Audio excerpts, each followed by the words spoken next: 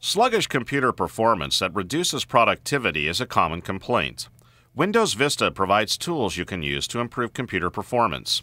A good place to start is by running the disk cleanup and disk defragmenter tools. First, let's run disk cleanup. Click the Start button, begin to type Disk Cleanup in the search box, and click the program name when it appears. Choose which files you want to scan. You can scan your own files or files from all users on the computer. Windows Vista searches for these files and lists them on the Disk Cleanup tab. Temporary internet files, thumbnails, and things in your recycle bin all make your computer run more slowly.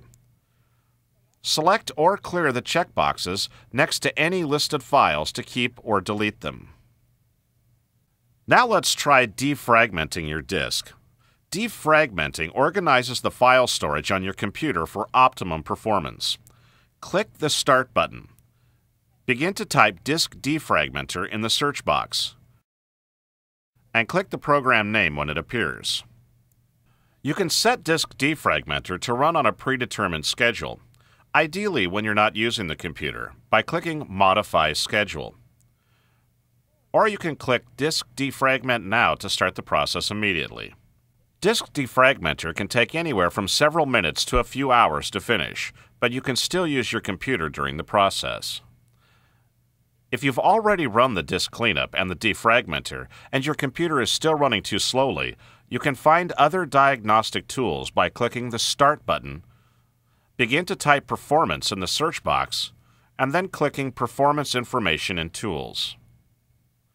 In the left column of the window, under Tasks, click Advanced Tools. You'll see a menu of performance diagnostic tools such as Reliability and Performance Monitor, Task Manager, and Disk Defragmenter. Using the performance tools in Windows Vista can speed up your computer and help you be more productive. To discover more ways Microsoft can help you save time and get more done, contact your Microsoft certified partner.